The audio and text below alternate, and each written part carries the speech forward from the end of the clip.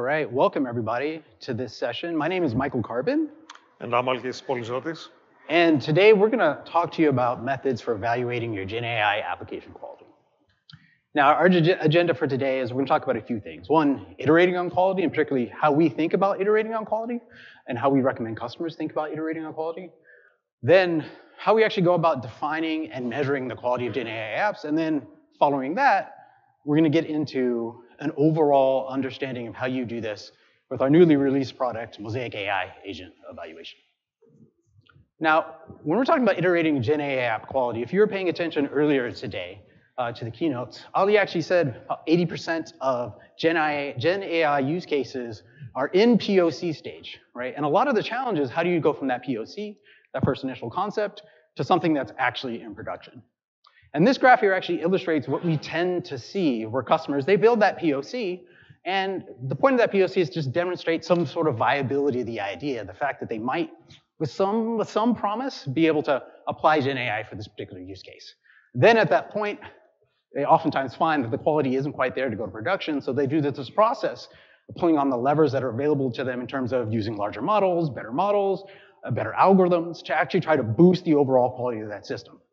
At some point, they're successful, they get to something like a release candidate, but oftentimes what they find is that they've deployed these large models and techniques in a way such that it's still quite an expensive proposition to get that in production, and at that point, there's another step where they may consider ways to then reduce the cost, increase the performance of the overall solution by, for example, using fine-tuning to build small, fast models for the usage case specifically at hand. Now, the reason why this is so challenging is if you take a look at the compound AI systems framework and really instantiate it in a pattern like what we see with RAG, is that RAG oftentimes has this flavor of being simple, right? Where a user query comes in, we've got this enterprise data, our data that has been mapped over with a vector index, and our RAG chain is gonna retrieve based on that query to find relevant documentation, and then go ahead and then use that information to produce a response. And this does seem like an interesting and simple pattern, but in practice, it's significantly more challenging than this. If you've watched some of the RAG talks today, you've probably seen a slide like this, where that enterprise data, in practice, what actually happens is there's several stages going from that raw, unprocessed data to something that fits appropriately inside of your vector search and actually works well with the overall application at hand. Then the RAG chain itself, there are very many steps, or several steps that can happen transforming that initial user query to then be able to actually retrieve the appropriate documents, and then combining those documents with the user query, the current chat context, if this is a multi-turn type agent that you have, to then be able to deliver a high-quality response. So every single box here is a design choice. There's an algorithm, there's a model, there's an approach, there are parameters, all that can be used. And so when you get this space, this is why this becomes such a challenging problem and why it's so hard to go from that POC all the way up to production. Now, the way that we recommend customers think about this and what we've implemented in our Mosaic AI agent evaluation approach is what we call evaluation-driven development. The basic idea here is that you gather your requirements, of course, first build that POC as we've been talking about, but then key components then become defining and measuring quality, like what does quality actually mean and how do you measure it, right? And then from that alone, you can start to think about how do you go and do this improvement. And beneath all of this is the evaluation set, right? And this is a critical component, both is how we think about it in agent evaluation, but broadly, when we think about the overall architecture of what you need to build these systems, you need metrics and you need a data set on which you can measure those particular metrics for quality. So over the course of this talk, between I and Alkis, we're gonna talk about a few of these components. The first one I wanna talk about here is this evaluation set. So this evaluation set, again, this is the foundation. It's defining the expected system inputs and outputs, and this is what you want to collect and curate in this first step of building an evaluation set. And ideally, this should be representative, reflect a variety of requests that could be seen in production. It should be ambitious, it should be challenging, it should actually stretch the systems towards capabilities that are perhaps at the periphery of what you want. Still relevant, but the periphery of what you want, by, for example, including malformed or adversarial inputs where you might see truncation, right? Or you may actually see a user who's attempting to solicit a prompt injection, or solicit unsafe outputs from your particular system. These should all be incorporated into your evaluation set as you're building it. It should also be continually updated. And what we mean by that is it needs to reflect the changing nature. Once your app is in production, the set of uses, the set of requests it's going to see is naturally going to vary, and it's going to change as the behaviors of your users change as well. And as well, it needs to be continually updated to reflect, which is typically the case, the changing dynamics or the changing requirements we have of our application. Now, as an example here of why this is so important and why I say requirements are so important is this data set, really the inputs and outputs like fundamentally defined the behavior of the system. So for example here, this is an example of a query that we've had come into a RAG system. And these are two potential responses that you could have. You can imagine standing up this POC. In fact, you don't need to imagine it. Alkis will show you this later. Stand up this PAC, and you can actually use this POC to actually figure out what is the space of generations that you're going to have. And you have a choice, right? So I don't know if you can see this over here on the left side, but this is an answer. A reasonable answer to this particular question actually gives you some workable code. My voice just changed. Hopefully that still works for everyone. But on the right-hand side, we actually have a much more elaborate result, right? And so what we can see is there are actually now additional comments in here.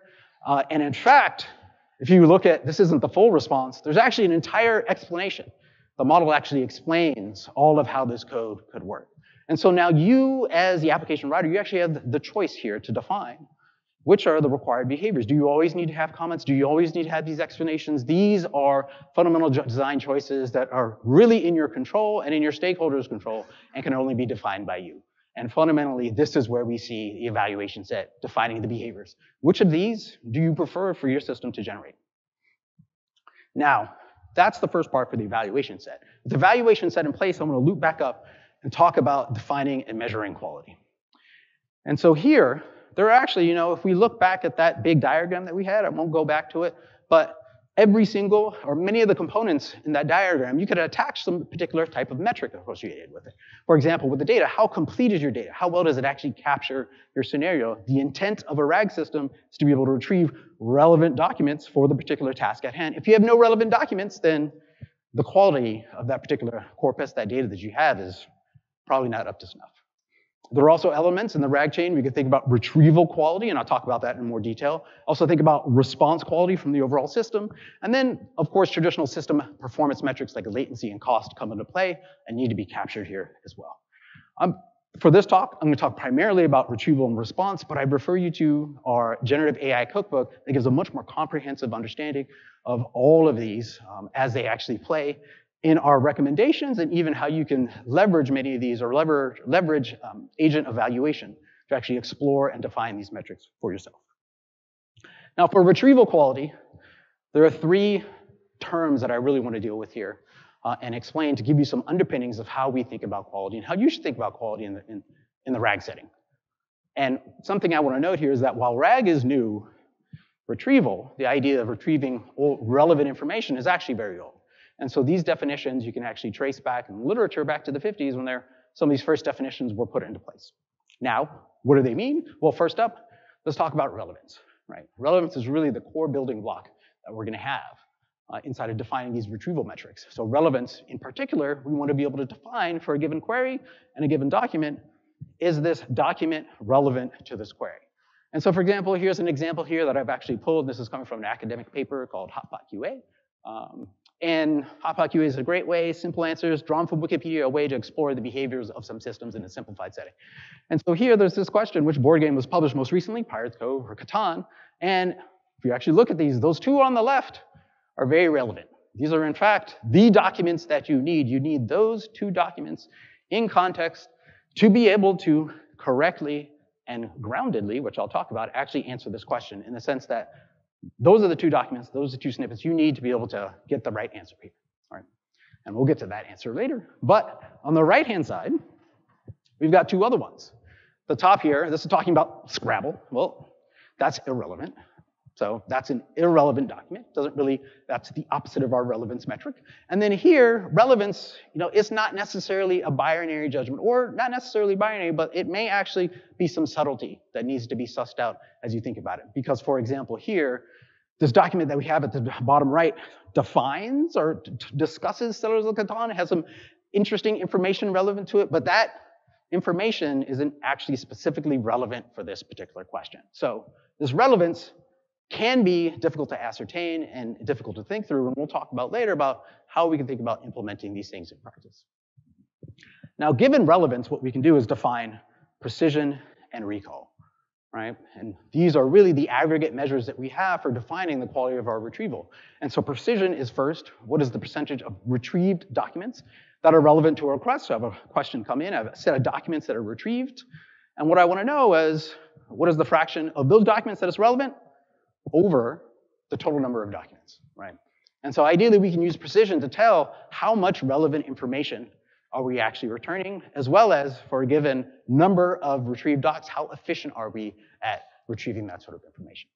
Now, the other one that we care about quite a bit as well is recall, which is what is the percentage of required documents that are retrieved. So if you remember back to the slide where I said is those two documents on the right, on the left are absolutely required to be able to answer this question, where the answer is actually well grounded in the context that's been added. And so that means that there are two relevant items for this particular question. And so now when we were looking at a set of documents that have been returned by our retrieval system, we could define recall as the number of relevant retrieved items over the total relevant items. And so now to put that in concretization, we can look at this example here. On the left-hand side, we have all of our relevant documents. This is a little bit abstracted. There are 4 relevant documents for a particular question that we're interested in that is not presented here. And on this right-hand side in the blue, we've got a set that has been retrieved. So we've retrieved 3 documents. Now, what we can see is the top 2 documents in our retrieved documents, those map over to relevant documents. Doc ID 1, Doc ID 7 are both established as relevant over there on the left. Now, what isn't relevant is Doc ID 10. And so now we can use that to think about what our precision and recall is. So precision, we have 2 documents that are relevant out of our total 3. And recall, we got 2 relevant documents out of the 4 that we actually need for this particular query. So precision and recall are really the fundamental building blocks that we oftentimes think about in measuring the quality of our retrieval system in a RAG chain. Now, from retrieval quality, I want to move up to now response quality and think about the variety of different things that we can have in response quality. Particularly, how can we think about the full multidimensional aspect of if our generations are actually good? So one is groundedness. Is the answer supported by evidence in the retrieved context? Define this a little bit more later. One is correctness. Is the answer correct relative to some ground truth answer that's been given? And then additionally, many customers really care about, if they're taking their systems into production, about safety. Is it possible for this to generate harmful content? And as well, another diagnostic that we have is relevance. Are the answers that we're getting truly relevant to the question at hand? And so on groundness and correctness, I actually wanted to show you an example here of what this can look like. So again, this is our lovely question, which board game was published, or this is our lovely question, which board game was published most recently. And we have these 2 retrieved documents, and these are those same absolute documents that we need. These are the documents that we need to answer this question. So in quiz, that means you got, this was our full retrieved set of documents. That means we got 100% recall and 100% precision. That was it. So now let's think about what could happen, right? There's some tight coupling between groundedness and correctness when we think about it in relation to RAG. So the correct answer to this question is actually Pirates Cove. So if you go through and read that, you're going to find that Pirates Cove is the answer that we want. And it's grounded in the sense that, yes, Pirates Cove, if we look at our second document, is in fact, after you do the reasoning of pulling together both of these documents together, it is grounded and can be traced to these actual documents. Catan, let's say that our system were actually instead to put out Catan, that too is grounded, because it's potentially an answer. It's certainly something that could have been put out. However, it's not the correct answer. Now, alternatively, it could have said Scrabble. Nowhere in these documents does it mention Scrabble, so this is not grounded, ungrounded. It's also not correct, right? Now, there's another corner case here as well, where let's say that we actually lost one of these documents. We actually retrieved only 1 document. In this instance, and we can see it, let's say that our model actually said Pirates Cove. How would it do that? Well, perhaps what it's doing is relying on knowledge it's learned from training to generate that answer. And so what that means is, although it's a correct answer, now it's actually not a grounded answer, because that document is no longer in context. So groundedness and correctness, as you can see, actually work together and are part of a holistic evaluation if you have a RAG system. And correctness itself is not necessarily clearly defined, right? We already talked about this before, about which answer do you prefer. In configuring your correctness and thinking about your correctness, you do need to be careful about subtleties and how we might think about these correctness. Are both of these correct? They are both correct answers. But there may, in fact, be, when you're thinking about dividing your evaluation sets and your metrics, one that you prefer more than other for your use case. Now, given sort of the subtleties that I've talked about and how these metrics are defined, the way that we actually do this, because it's hard to see how you'd implement this in some deterministic programmable way. But in agent evaluation, what we do is we leverage LLMs as a judge, which has been a recent research topic, an emerging research topic that has shown that you can actually use LLMs to evaluate LLMs. Doesn't sound very intuitive, and of course, there are caveats, and you need to think about how well these align with the quality of your use case. But overall, you can actually leverage these to get a high-quality result by prompting LLMs to actually implement your metrics, such as relevance, corresponding precision, groundness, answer correctness, and more. So to wrap up, I was defining and measuring our quality. I'm going to leave this over now to Alki to talk about how we improve quality, in particular, how all these things work together inside of agent evaluation to actually improve the overall quality of our systems. Right. Thanks, Mike. All right. So you just heard from Mike about techniques and principles on how to reason, measure, and improve the quality of GenAI applications. What I'll do now is I'll walk you through a short demo of two products that we announced today, the Mosaic AI Agent Evaluation and Mosaic AI Agent Framework products.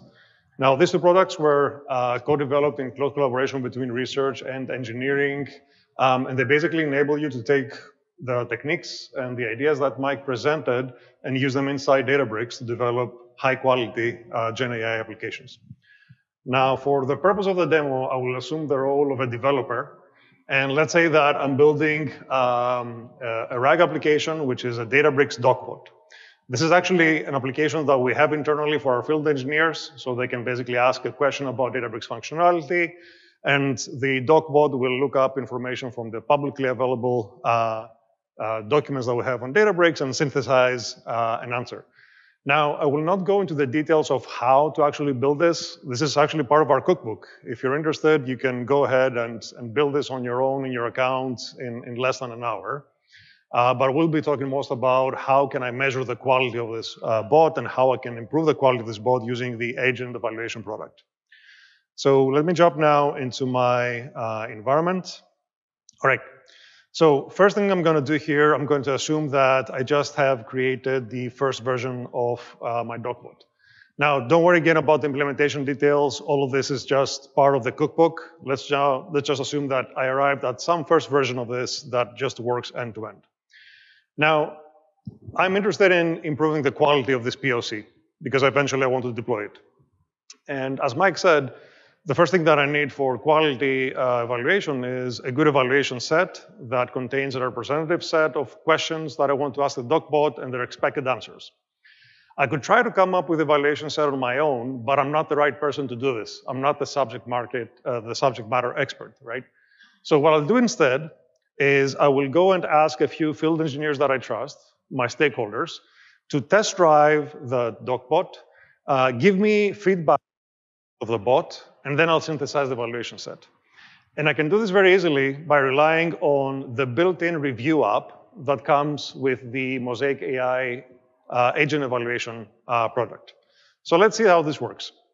The first thing I'll do is I'll write some instructions from our stakeholders. So I'll tell them, hey, this is a DocBot for the fields. Please ask questions, give me feedback. I want to cover a bunch of different cases. Next thing is I'll register my model to the Unity catalog. And the final step is deploying the review app. And I can do this by calling into this agents.deploy SDK, which is part of the product.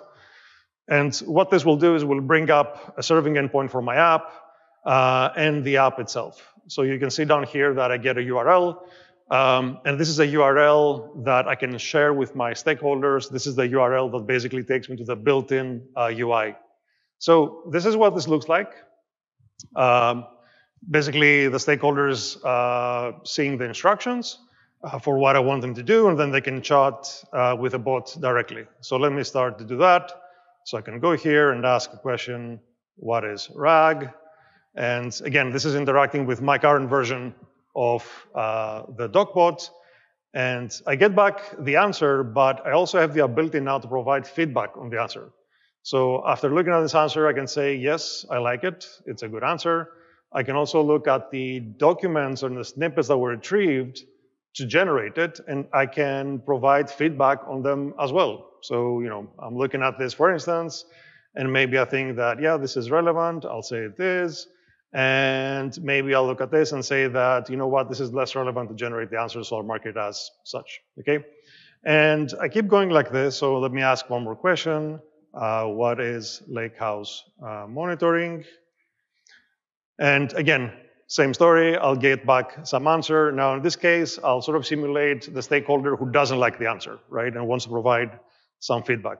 So I can say that this is not a good answer because it was not relevant, and I can even provide a response. So I can say Lakehouse Monitoring is a product to monitor data quality. Okay, then save it, and this again becomes part of my feedback as a stakeholder. So as my stakeholders are interacting with the app and providing all this information, all of the requests and their feedback get saved automatically back into tables in the Unity catalog. Okay, and now I can go to these tables and start analyzing them so that I can curate my evaluation set. So here, I'm just basically looking at all the requests that came in. So I have some number of requests. I can look at all the assessments that came in. Again, everything is saved back to the Unity catalog as a table. And now I can start joining the requests with the assessments to find interesting patterns. So for instance, I can find requests where the stakeholders like the output. And in that case, I can say that whatever my docbot generated can be considered like a good reference answer, right? Because some human vetted it. So in this case, there were 3 cases where this happened. So already I'm feeling nervous about the quality of my docbot. Maybe it's not that good. Conversely, I can also find requests where the stakeholders suggested output, because these are cases where they didn't like the answer, they had a better answer in mind, right? And that better answer for me can serve again as the reference answer to one of these questions. And if you look at the query, it's basically a join between the 2 tables that are automatically created for me, and I'm just selecting here the cases where there is some suggested output. And I can see here that there are more cases where my stakeholders didn't like the output and suggested their own, so now I really know that something is up with my docbot. So this is an example of how you can post-process these responses and feedback. Now, it's also possible to take some of the responses from one stakeholder and ask another stakeholder to review them. Again, this happens through the same review app that I showed you earlier. But at the end of the day, in this manner, you can start curating an evaluation set based on this feedback from the stakeholders. So let's say that I went through and done it for my case, and now I have an evaluation set, which I stored in a table that you see that I synthesized. And in this case, this evaluation set has 10 questions. And basically, what's important here to keep in mind is that this set will have questions that I'm asking my docbot and the expected answers that my docbot should give, or something close to that. Okay, so now that I have the evaluation set, I'm ready to measure quality. Now, I could do it manually on my own, right? I could ask every one of these questions to the docbot, look at the answer, compare it to the expected answer, but this will take time. Instead, we will rely on the technique that Mike mentioned, which is basically using LLM judges. And the AI agent evaluation product comes with built-in LLM judges that allow you to quickly measure the quality of your application while you're developing and refining it. So let's see how this works. This is the command to run the evaluation. So this is basically integrated into MLflow. So for some of you, this might look familiar. But basically, I want to evaluate a specific version of my model against this evaluation data set that I curated. And the new thing that appears here is that I'm asking the Databricks agent flavor of evaluation to kick in. And this is basically where we'll take every request, pass it through the model to get a response, and then we'll ask our LLM judges to look at the response and assess several quality aspects of it. Now, when this thing finishes, I get a very quick readout of quality. So I see that 5 out of 10 requests in my evaluation dataset passed the assessment. So it's not great, right?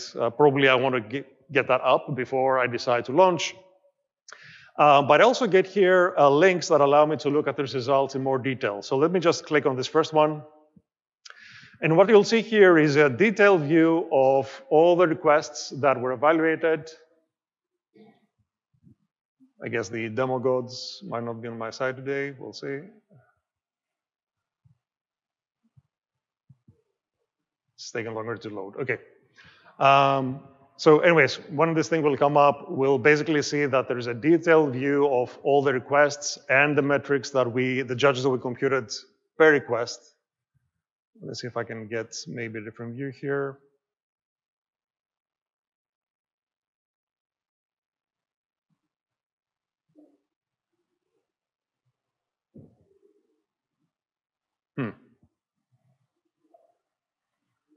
Sorry, this is not my network here, doesn't want to cooperate. In any case, I'll keep going. Actually, I can show you a screenshot because I was worried about this one. Better be prepared, huh? OK.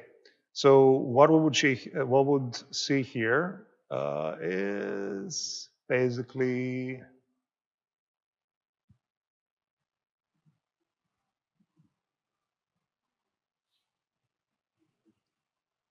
this view. All right. And I'll keep seeing if this thing actually loads up. Still doesn't work. OK.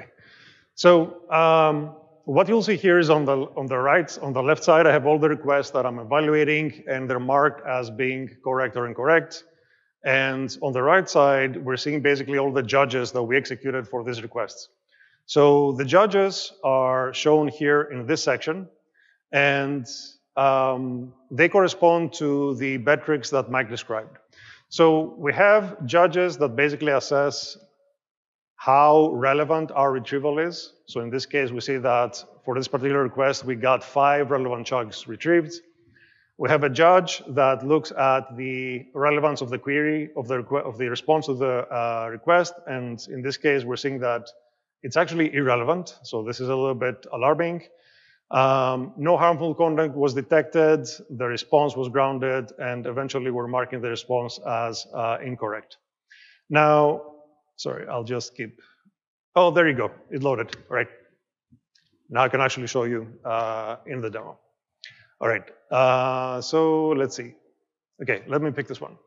So this is basically what you're seeing in the screenshot, but we see that the retrieval was correct. And here, if I scroll down, I can see the things that were retrieved, and for each one of them, whether the judge marked it as correct or incorrect, or relevant or irrelevant. And I can also see a rationale for why that happened.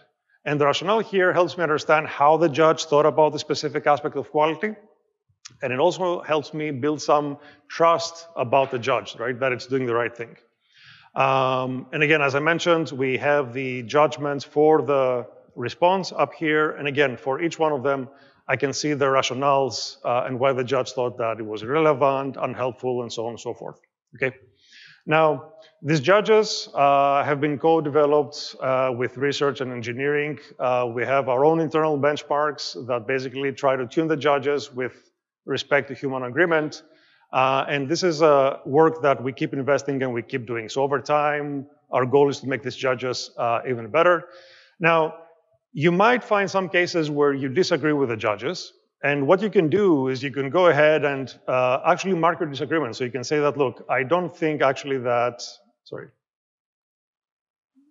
If I think I need to do this here. Yep. I don't think that this is grounded. And then I can provide my rationale. OK? And then you can take these examples where you disagree with our judges and pass them back to MLflow evaluate as an extra argument. And then we're going to use this as future examples when we do the next evaluation, and we'll try to align our judges with your own preferences. So this is a mechanism by which you could make our judges be more aligned with your criteria. Now, because everything is integrated with MLflow, you also get to see the same metrics side by side with your model. So this is the run where I created my model. And here I've logged the same metrics, but in aggregate, right? So I can see that, for instance, in aggregate, 70% of my responses are relevant, but 100% of them are grounded. The same results are also visible inside the notebook because we return everything as a data frame. So what you can do here is you can filter them. So in this case, for instance, I'm looking at all the responses that were marked as grounded but not relevant if I want to debug them further. All right. So at this point, I'm ready to iterate to improve quality, okay? And this goes back to what Mike was describing about pulling some lever that will help me get to a better version of my bot. Now, which lever to pull will depend on all of these evaluations and metrics. And if I go back to what I'm seeing here in this particular run, we basically see that, okay, we're 50% accurate, so we definitely want to create more accurate responses. We're also seeing that we're 82, on average, precision is at 82%, which is okay, but it sort of makes me wonder, should it be higher, right? Should I be retrieving more chunks and that are relevant?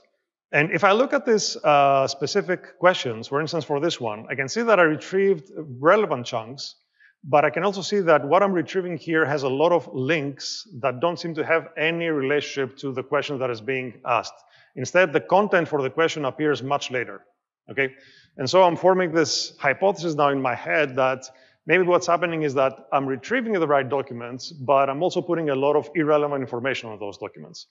And as it turns out, if I look at the source of the document, which is over here, I'll find out that all those links come from the left side of the documentation where it's just a navigation. So they're completely irrelevant for answering any queries that my users have. And so what I'll do next is I'll go into my bot and change the indexing, the retrieval part. I'll rewrite my parser so that it ignores the left side nav of this documentation. I'll also strip that HTML away, and I'll chunk again and have a new version of my index. And what I'll do here is I will create a new version of my model and then evaluate it again to see whether it improved things. And lo and behold, in this case, I get 8 out of 10 pass, which means that I went from 5 to 8. And this is great, right? I managed my hypothesis about improving this was correct. I managed to get the results better. And again, as always, I can click on this, and I guess when eventually my network wakes up, we'll be able to see the same view as over here, except that instead of the 5 incorrect, we're going to have the 2 incorrect answers because 8 out of 10 passed.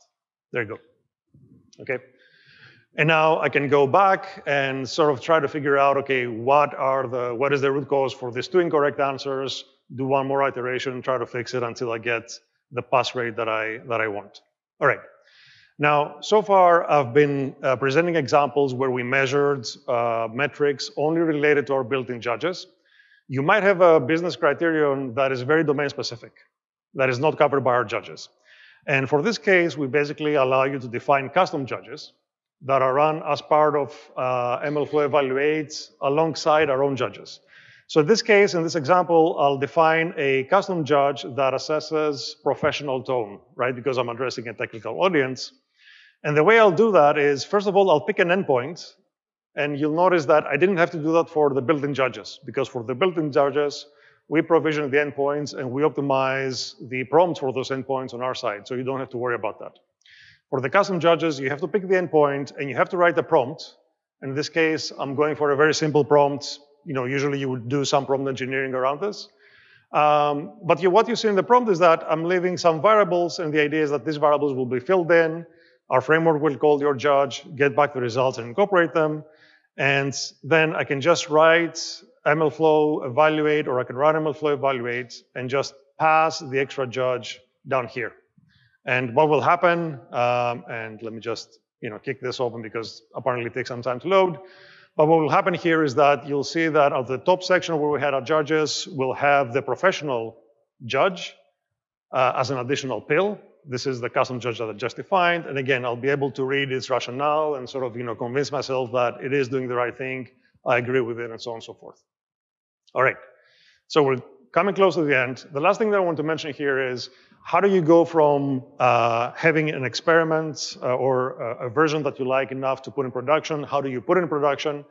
Again, the agent framework that we launched today allows you to do that very easily. It's the same deploy method that will take whatever version you're happy with and put it in production behind an endpoint, a REST API essentially. And you can then use Lakehouse Monitoring to start monitoring the requests that are coming in your endpoints to make sure that things are still working well in production in the wild as your users are asking about them.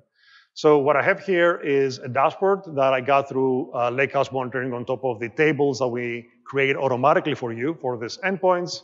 And here I'm tracking the negative reactions from users in my system. And basically you can see that recently my users started providing negative feedback to the requests, to the response from the bot. So basically this is something that I need to fix. But again, because everything is logged automatically back into the UC, back into tables, I can go to these tables and say, show me all the requests that got a negative feedback. I can take these requests, put them back in the review app, ask my stakeholders to look at them, and then take those results and put them back into my evaluation set. So now I have a bigger evaluation set, more informed with what's happening in production, and then I can go ahead and do the next iteration over my application. Okay, so we are very close to the end. So I'll just flash the slide. So everything that I talked about today is in public preview. Basically, the goal is to enable you to build high-quality applications like Databricks. We hope that you'll try it and tell us how it works for your use cases. Thank you.